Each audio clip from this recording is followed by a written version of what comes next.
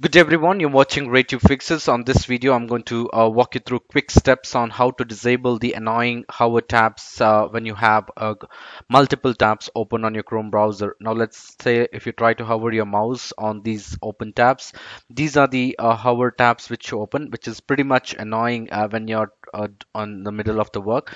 Now there is a quick, easy, simple step which you can go ahead and disable that. So what you will have to do is you will have to go ahead and the in the search box you will, or in the address bar, you will have to type chrome colon forward slash and flags and hit enter. Now this will open up the experimental tab. Now please make sure when you're trying to make changes here, make sure you do the right settings. In case if you make any if you try to mess up with these settings, there are chances that your Chrome might not function the way how it is supposed to function.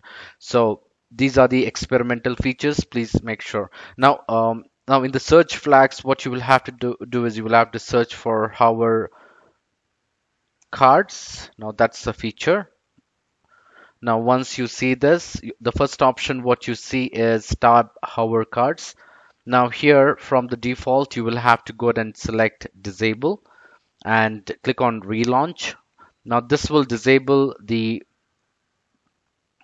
hover tabs on your Chrome browser. Now when you try to open a new browser, or if you try to go to try to hover your mouse, now these hover tabs should